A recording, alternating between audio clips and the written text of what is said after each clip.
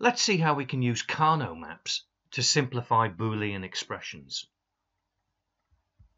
Here's a complex expression that we want to simplify. Before we start, let's put brackets around groups of variables which are being ANDed together. This will make it easier to deal with. We're going to need a Karnaugh map with 3 variables, because there are 3 variables in the expression. And now we're going to take each group of variables that have been ANDed together and deal with them separately, beginning with not A and B. These ones represent the value not A. You can see wherever there's a 1, input A is 0. But we're interested in not A and B. Of these 4 ones, only these 2 satisfy that criteria. You can see that wherever there's a 1 here, input A is 0 and input B is 1. Let's put these 2 ones aside for a moment and move on to the next part of the expression.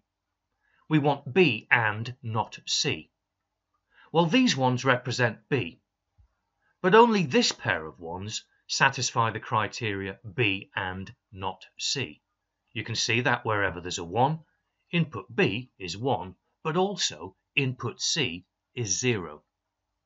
So let's put these 2 ones aside now and move on to the next part of the expression. B and C. Well, these 4 ones represent B.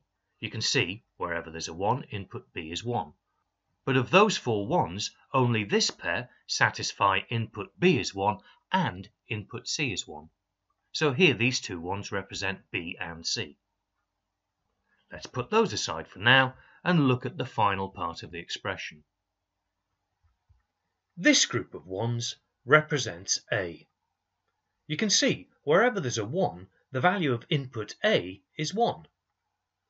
But of these 4 ones, only this pair represent A and not B. Notice that for this pair, the value of input B is 0.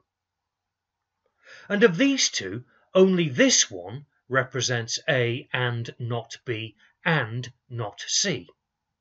You can see that the value of input C is 0. We now have all of our ones in place. Our Karnaugh map is complete. As you can see, there are 2 overlapping groups here. Let's inspect them one at a time. The first large group represents the value B.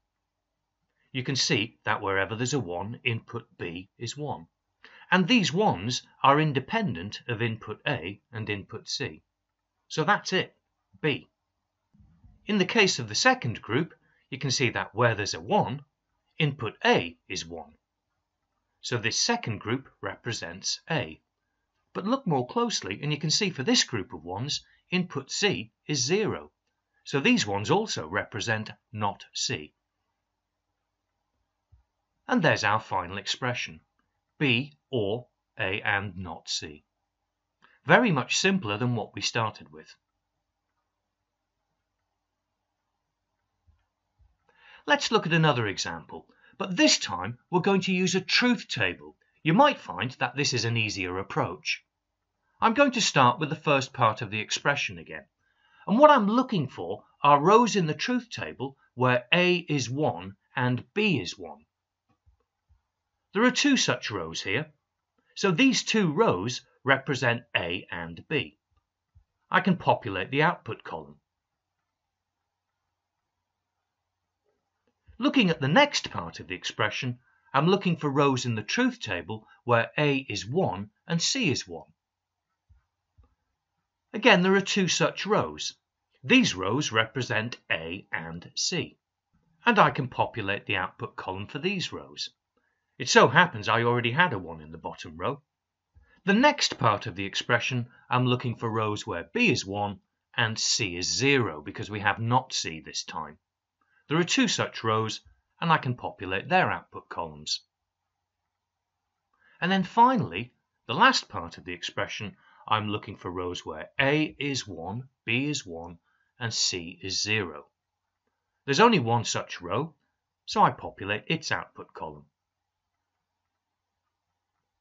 And that's it. My truth table is complete.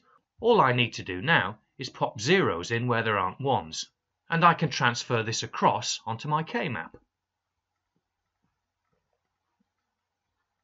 Okay, let's inspect the K-map and see what groupings we have.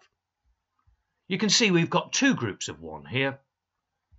This group of 1s always corresponds to a value of b equals 1. They also always correspond to a value of c is 0. So we have b and not c. With the second group of 1s, we can see that they always correspond to a value of a. Furthermore, they always correspond to a value of c. So this group is a and c. And that gives us our final simplified expression. B and not C, or A and C.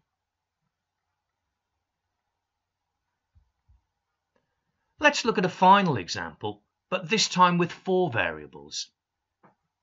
I'm going to work my way through it in exactly the same way as I did before, and I'm using a truth table. The first part of the expression, I'm looking for rows where A is 0, B is 1, C is 0, and D is 1. There is only one row. So I populate the output column with a 1. And I might as well put that straight into the K-map. In the next part of the expression, I'm looking for rows where A is 0 and the other inputs are 1. There's only one such row, and there it is.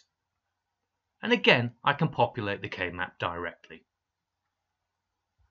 In the third part of the expression, I'm looking for rows where A, B, and D are 1 and C is 0. There it is. Populate the output column, and I can write the result directly into my K-map. And then finally, I'm looking for rows where B, C, and D are 1. There are 2 such rows this time. I populate their output columns, and I can write that directly into my K-map. My truth table and my K-map are now complete. So what simplified expression can I derive? I've got one group of 1s here, and I can see that they always correspond to a value of 1 for input B. I can also see that they always correspond to a value of 1 for input D. So this expression is simply B and D.